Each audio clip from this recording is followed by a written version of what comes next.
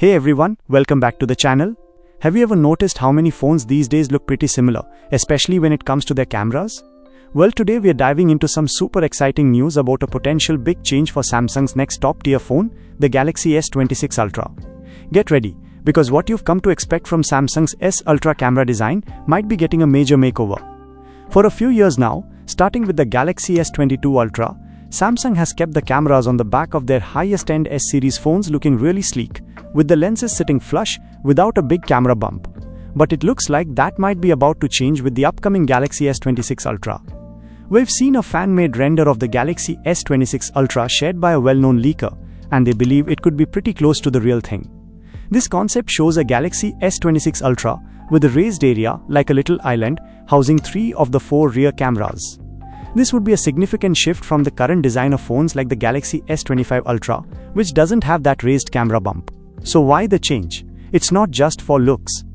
The rumor is that the main camera and the 5x telephoto camera on the Galaxy S26 Ultra will have larger apertures.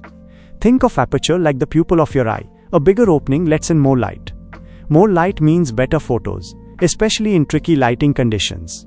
But with larger lenses, they naturally take up more space. At the same time, the Galaxy S26 Ultra is also expected to be thinner than the Galaxy S25 Ultra.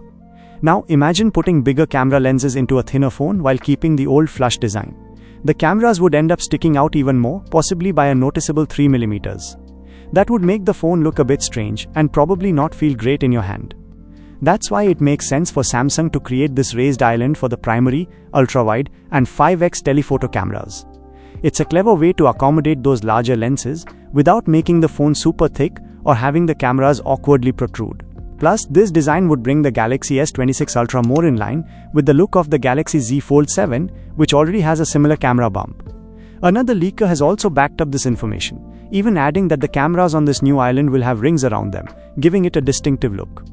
Honestly, a lot of people were starting to feel like the current Ultra design was getting a little bit old, so this redesign is probably going to be a welcome change for most. It doesn't seem like too much else will be changing on the outside, at least not that we know of yet. Under the hood though, you can expect some solid upgrades.